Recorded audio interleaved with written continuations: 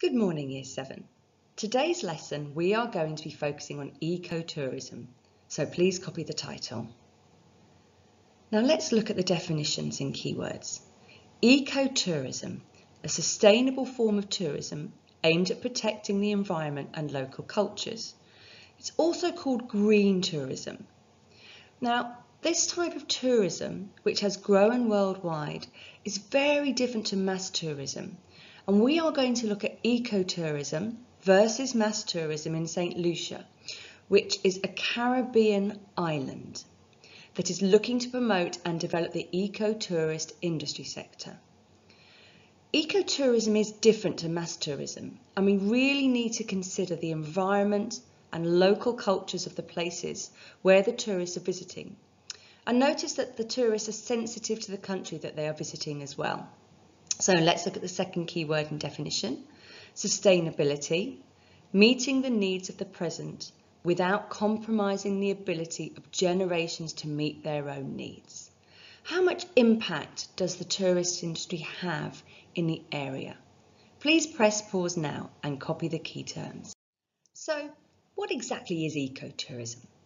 Well, on the screen now you have two figures of ecotourist resorts. One in Botswana and one in South India. You will notice that they share similar features. So, for example, ecotourism resorts don't have permanent buildings. This means that there will not be the same level of visual pollution that we saw in the previous lessons of Benidorm, where there are huge hotels which dominated the landscape. The buildings that we can see in the figures can be easily dismantled and moved if necessary. We can also see that they are very small in size. Huge areas of forest and huge areas of land are not being destroyed due to the size and nature of these buildings. We don't have to clear huge areas to place particular buildings, and that means we can protect these habitats and not damage the habitats in the area. Certainly in figure 2, we can see that the buildings aren't connected to the local water supply. And if you remember, when we looked at Benidorm, when I spoke about the golf holidays in Benidorm, we spoke about the high level of water usage for the resort and how that could have a negative impact on the area, especially areas which are particularly dry. And we can see here that these ecotourist resorts are not connected to the local water supply. So therefore, that means that there is enough water for the animals and the local indigenous people who live in these particular areas. These are small resorts and they are unlikely to have huge numbers of tourists. And all the associated problems that you get with a huge number of tourists, such as noise pollution from the congestion and people going to bars at the beach. You're not going to have the problems of litter, the air pollution, or the transport that will be going on. So for small resorts, the number of people will also be small. So in today's lesson, we will be looking at tourism in a particular place, and that place is St. Lucia. St. Lucia is located in figure 4, which gives us an idea of where it is located in the world. So here is the UK, and we can see that St. Lucia is across the Atlantic and it's placed in the Caribbean, just here. We can see that St. Lucia is a tiny Caribbean island between the Atlantic Ocean and the Caribbean Sea. So what is St. Lucia like? Well, the Caribbean is a very attractive place for tourists and it draws many tourists from around the world. The climate is lovely and warm. You have beautiful sandy beaches, and you can see one of those in figure 5. We can see a lovely diverse landscape. We can see the volcanic mountains of St. Lucia in the background of figure 5. We have a deep tropical vegetation, as can be seen in the images. And we can see in figure 6 a tourist resort on the island, which has beautiful sea views. Now, Something to bear in mind is that St. Lucia is one of the least developed islands. The government is keen to develop the tourist sector further to compete with other areas nearby, such as Jamaica, which is a much bigger tourist sector, or the Dominican Republic. So St. Lucia is considering developing tourism and encouraging tourism on a wider scale than it currently has.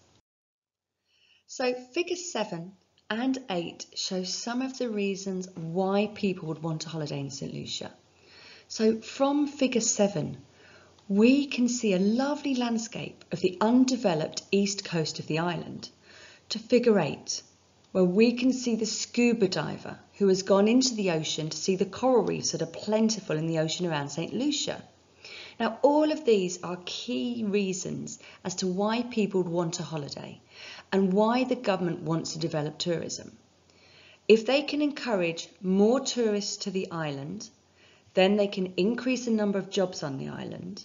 Therefore, the government will have increased amount of spending that they can spend on public services and infrastructure such as roads, etc., which will lead to more development on the island and a further increase in tourist numbers. St. Lucia itself is looking to develop its island so they can compete with other Caribbean islands such as Jamaica and the Dominican Republic. So here is a fact file about St. Lucia. You will need this information.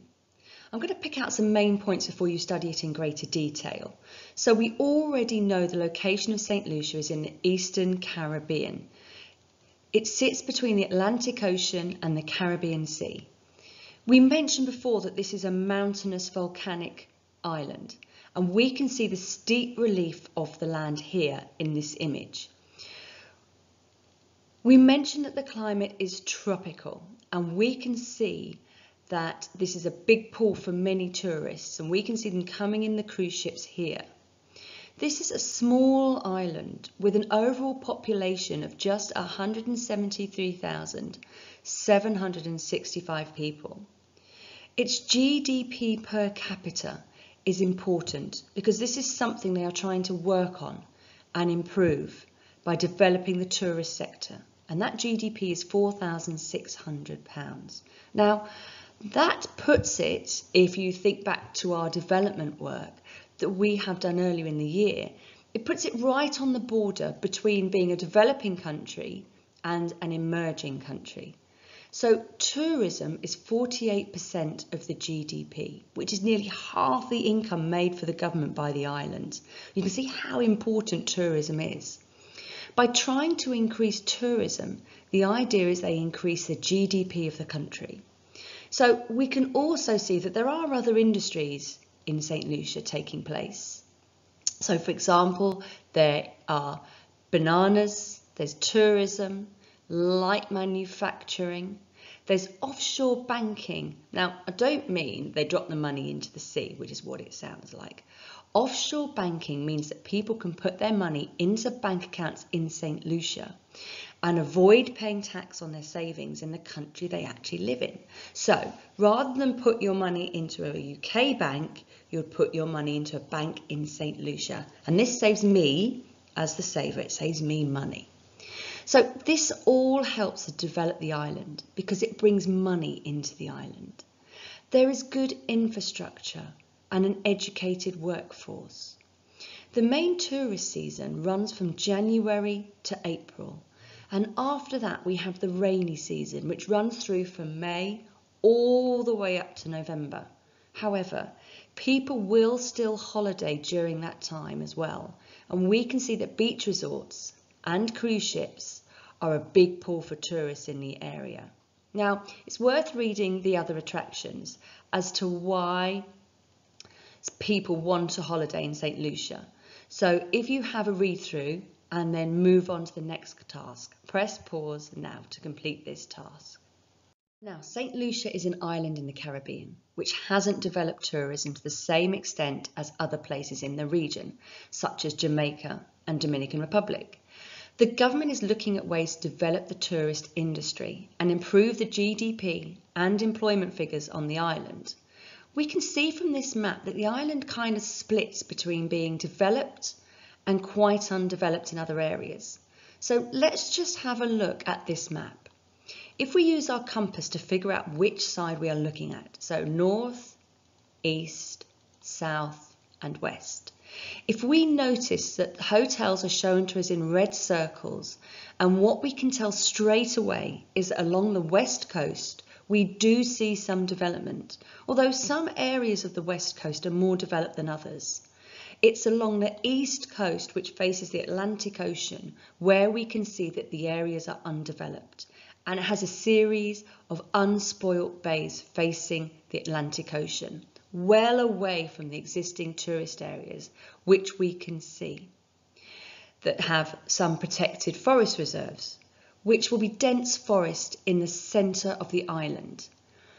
They have been protected to protect the habitat that are found within them. Now, if we look at the northwest of the island, we can see that this is the most developed area. There are hotels, which are large tourist complexes. There is a hotel with 284 luxury rooms, pools, restaurants, spa, water sports, and even an English pub. So we may have some concerns. Thinking back to our previous work on Benidorm, having things like English pubs and having huge hotels, that can cause problems in terms of noise pollution, loss of culture. So that is something to bear in mind. It feels a bit when we read this that we are experiencing mass tourism when we focus on the northwest part of the island. Now, as we move down to the central western parts here, just here you can see that we've got small eco-tourist resorts. Now, they are like the early images we saw in the eco-tourist resort with non-permanent buildings. You can see here it says that there are no TVs, no radios, no air conditioning. So these resorts, which are protecting or looking after the environment, they're attracting environmentally aware tourists who are going to be respectful to the area. They're going to not take part in water sports, which causes noise pollution and can damage coral reefs and so on. They're going to be aware of the local area and want to see some of its natural beauty in small numbers. As we go further south then, we end up at some smaller beach resorts, which include villas, suites and guest rooms on the slope covered by forest next to a beautiful beach, which specialise in diving and water sports. This particular place, we would have fairly wealthy individuals who will be taking part in water sports like jet skiing, diving, to see the coral reefs and the range of fish which can be found within the ocean here. So what is your task today? Well, you have a decision to make, and this is a decision regarding how you can increase tourist numbers on the island and therefore increase job opportunities, which leads to an increase in disposable income coming into the island and therefore increasing the revenue the government receives, which increases the GDP, increases the taxes paid to the government and allows them to spend money developing infrastructure such as schools and hospitals, which will help in the overall development of St. Lucia and will again increase numbers of tourists visiting. So this is a cycle the government want to introduce that repeats itself over and over again and improves the development of the country. So let's read the main activity. You have been given the role of an advisor to the St. Lucian government. You have 3 possible options for developing tourism further on the island. You must decide on the best, most sustainable option and then produce a report explaining why this option is best. You can see the 3 options on the left-hand side of the screen, but we are now going to go through the 3 options separately. So let's have a look at option 1 and how option 1 will increase tourist numbers and potentially the GDP. Develop a large tourist complex on the west coast of the island, like the complex in the north. So option 1 wants to build a large tourist complex, very much like the one that we have here. So that new tourist complex is going to replicate what is already here. Large permanent hotels will be built, new roads will open the area, a new airport will be built on the west coast, so huge numbers of tourists can arrive. So that is clearly an attempt to develop mass tourism on the island. And I want you to consider what problems these roads and permanent hotels and new airports might create in the area, but also counter that with what could be the huge benefits of mass tourism to this western part of the island. Think of the jobs created, disposable income coming in. Remember, disposable income isn't income or money that we throw away, it's money that we have left over to spend on ourselves and our families after we have paid our bills. Think of the money that the government will be able to make and how that could develop the island further. So let's keep reading. The holidays will cater for families, couples and young people looking for adventure. Water sports and snorkeling will be a key feature. Now let's consider how water sports will affect the development of the area, because it will attract people, but we also need to think of the negatives of water sports and snorkeling in the oceans and coral reefs. Many of the hotels will be foreign owned and could be booked through travel companies in the UK, for example. Now, we haven't mentioned this in the past, but this could be a problem for the island. If the hotels are foreign owned by companies outside of St. Lucia, then it will be the companies outside that will make the money. Just travel companies based in the UK. So, for example, when you book your holiday, the money or the greatest amount of profit will probably end up in the UK travel company.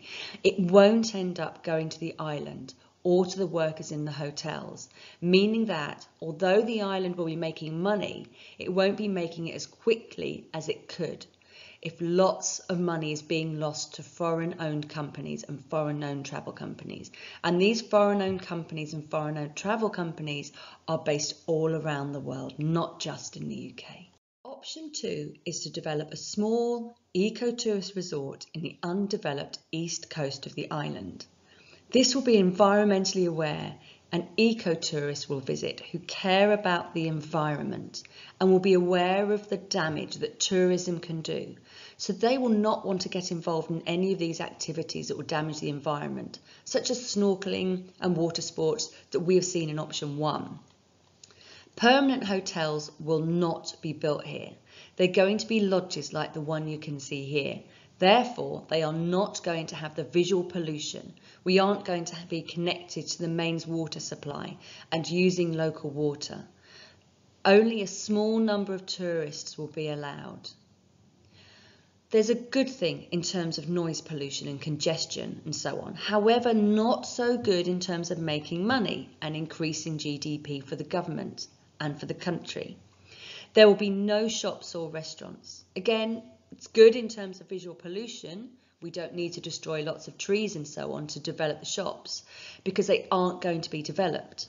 But how do you think here, without shops and restaurants, are we going to be able to create as many jobs and as much money as you would like? The care for the environment, that's important because these eco-tourists might be doing things like cleaning litter from the beaches that might get washed up on the Atlantic Ocean along the east coast. Jobs will be created to guide, so there will be many jobs, and tourists will be encouraged to only buy things from local people. This is a really positive thing, and it's different to what we saw in option 1. If they are only going to buy from local people, the money will go directly to the local people, whereas with option 1, some of the money was lost to foreign companies, and not all the profit stayed in St. Lucia. On this occasion, the profit will all stay within St. Lucia because it is going to local people. So money is staying in St. Lucia rather than being lost like it was in option 1 to foreign companies. And option 3 is to reject both options, 1 and option 2, and instead leave things just as they are. The island already has tourist locations opening north of the island to increase tourist numbers, and this will cause more harm than good. But does that really meet the requirements of the government, which is looking to increase tourist numbers on the island? That will be for you to decide. Here you have a table. Please copy it into your books because you're going to fill it in to help you decide which option of the 3 is best. Press pause now to copy the table. So what we will be doing is we will be scoring each of the options against the criteria on the left-hand side of our table. So these are the different aspects that we want the options to meet. So let's think of our remit. What does the government need to do? We need to create jobs on the island, and we do not want to create visual pollution. And what we are going to do is go through each option individually, and we are going to score each of the options against each piece of the criteria. 4 is fully successful. So this means it meets the government criteria. 2 is partially successful, and you can score in between as well. So you can see here you have 3s, you have 1s, and you have a 0. So let's look at the first one together. So for option 1, it will create jobs on the island. It will develop a large tourist complex on the west coast of the island, like the complex in the north. Large permanent hotels will be built, new roads will open the area, a new airport will be built on the west coast, so huge numbers of tourists can arrive. While this is clearly going to create a lot of jobs, which is a good thing, the massive hotels are going to have jobs, building the roads will have jobs, there are jobs in the airport, jobs created for bus drivers and taxi drivers moving the tourists about. We are going to see a lot of jobs created for this, and also a lot of jobs in the water sports industries, with snorkeling, which we can see here. So I would say that is very successful or fully successful. It meets the government criteria, so I'm going to score it a 4. We are going to get lots of jobs. We're going to create lots of taxes, and the government is going to make lots more money, and they are going to be able to use that money to develop the island further. The next criteria we are looking at is that it will not cause visual pollution. We've got large permanent hotels being built that are going to change the landscape of the island quite considerably. So one could argue that it will cause some visual pollution. Whether you want to go with it being a 0, being completely unsuccessful, or a 1, which is very unsuccessful, is entirely up to you. Some people might say that these hotels are fairly modern. They aren't that ugly. It all comes down to personal opinion. So there is no right or wrong with this. So I'm going to score will cause visual pollution a 1. Very unsuccessful in meeting the government criteria, because I think the development does change the island quite a lot. The next criteria that we are looking at is noise pollution. Well, just have a look at this. Develop a large tourist complex on the west coast of the island, like the complex in the north. Large permanent hotels will be built. New roads will open the area. A new airport will be built on the west coast, so huge numbers of tourists can arrive. There will be water sports. I think we can safely say that the noise level, the noise pollution, is going to increase significantly with option 1. Consider all the road traffic, all the air traffic, the jet skis in the water. This together is all going to create lots of extra noise. Therefore, I'm going to score this a 0. It's going to create noise pollution, therefore does not meet the government's criteria. Will not damage coral reefs. Let me remind you of our coral reefs, which we can see in the image, and we can see our snorkeler has gone to look at the coral reefs, and we can see that it's going to encourage snorkeling and water sports. Now, coral reefs are a very delicate ecosystem. They are extremely fragile. If you're snorkeling and as you pass the coral you accidentally touch the coral, it will bleach the coral, which means it will die. The coral will clearly be damaged, because therefore I'm going to score this a 0, because the coral will be damaged due to the snorkeler. It will not cause deforestation. Well, we're going to have large permanent hotels, new roads and a massive new airport. We're going to need to chop down trees to do that and clear some land before we're going to lose some habitats. And that is going to result in deforestation. So this should be a 0. It will not have an impact on the local water supply. Well, it will impact water as well.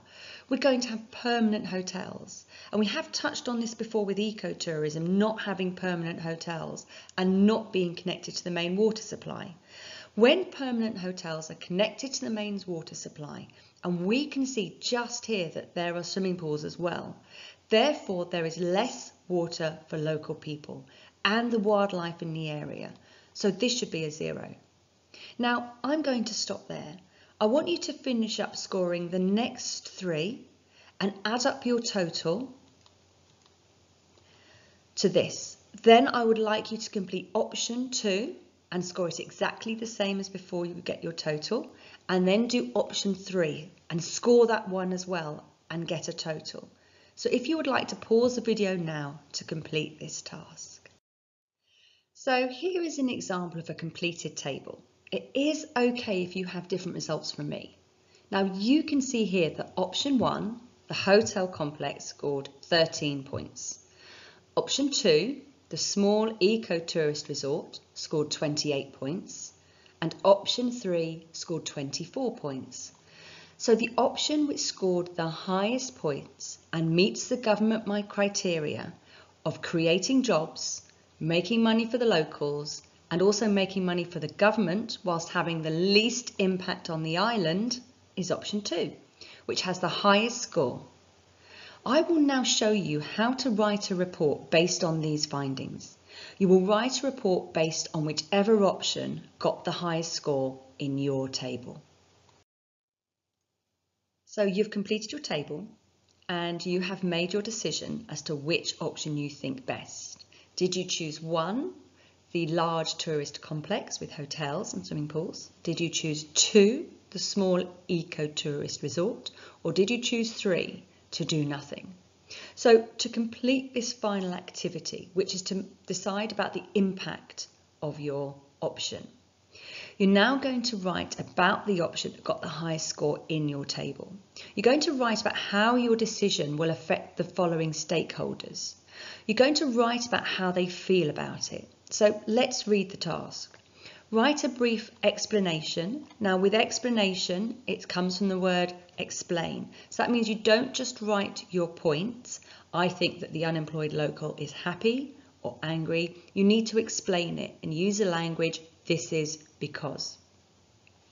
Write a brief explanation about how the following people may feel about your decision. Did you choose option 1, option 2, or option 3? So I chose option 2, the small eco-tourist resort, which has jobs available for the locals. Now I want to consider, is the stakeholder going to be happy or angry with my choice? Would they have preferred another option? Are they happy that another option was not considered? So how will the local unemployed on the island feel? Will they feel there are enough jobs created for the locals? Maybe, maybe not. How will the government minister in charge of finance of the island feel? Now, all the money from option 2 will go to the government and not be sent abroad to foreign-owned companies. But do you think the government will be satisfied with the lower amounts of money that option 1, the large hotel complex, could have provided? Finally, how do you think the environmentalist will feel? Now, an environmentalist is a person that wants to protect nature, protect the fragile ecosystems. So in this case, protect the forest and protect the coral as well, the coral reef. Will she be pleased that it's a small eco-tourist resort, or angry that the fragile ecosystem is still being altered? It's a lot to think about. Please write your 3 paragraphs, 1 for each of the stakeholders. If you need help, the next slide has starter sentences. So press pause now to complete this task. So here are some starter sentences if you would like to use them. Please feel free to write your own sentences if you prefer. And when you have finished this task, you have finished the lesson. Well done.